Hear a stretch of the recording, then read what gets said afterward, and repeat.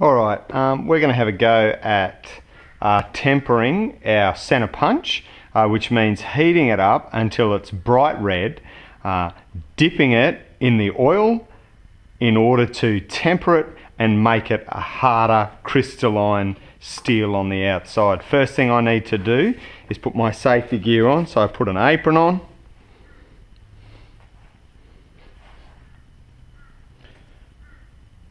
Once I've got my apron on, I've got my safety glasses on, nice and clear.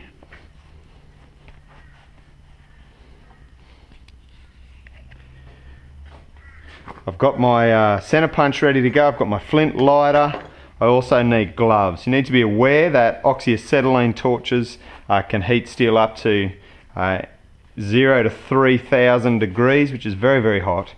You don't want to be touching any of that stuff with a naked hand. Take your center punch, place it in the vise over near the oxy-acetylene torch.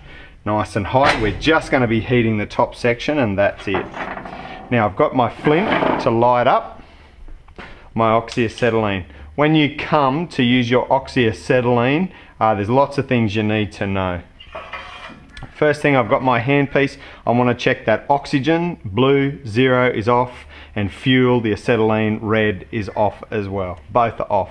I come to the cylinders and looking at them on this dial, it tells me I've got 0 and pressure I've got 0, so I need to first open the cylinder up.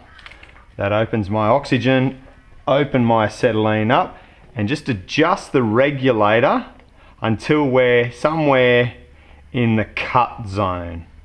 So I'm just going to put it at about 250 kilopascals of oxygen, and for my acetylene I'll put it at around the 70 mark.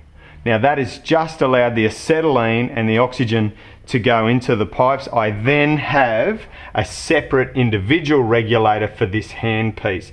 So I need to, once my handpiece is off, I need to turn on my acetylene, turn on my oxygen.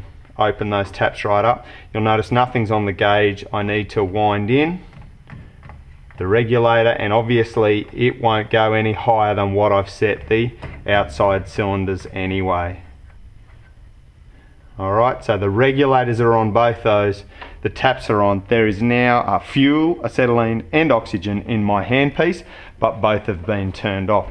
To ignite the handpiece, we don't use a lighter, we use a flint, and we just turn on a little bit of fuel. Strike that, and there is my acetylene. Now that'll be a smoky flame, and that's okay. A little bit more acetylene, and now I'm going to bring oxygen into it, which will turn that flame blue. Now what we are after is the white cone in the center. That is the hottest part of the torch. I want to keep increasing the oxygen, increase the oxygen until there is just a single cone. Alright, once I've got that, very careful with that torch, and I can now heat up my center punch. I just want to heat the tip, that's all, no more than the tip, and I want to get in that really hot zone, which is at the end of that inner cone, and that's going bright red very quickly, very hot. And once I've got, I'm going to put a little bit heat a little bit further down.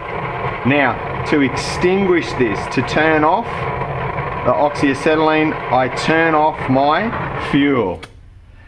Then I turn off my oxygen, and operating fairly quickly, I want to grab the bottom, obviously not the top, the bottom, and dip that in the oil and just keep moving it around. Now it will let off a gas that's not particularly healthy to breathe in, so make sure you're in a well ventilated room. Keep agitating or moving the center punch in the oil to allow even cooling all the way around. One other thing to be aware of, it is possible for the red hot steel to ignite the oil. Unlikely, but it is possible, so make sure you know where you're going to put that out, how you're going to smother that. That will take a while to come down to temperature. Just always be aware that that steel is going to still be hot even once it's been in the oil.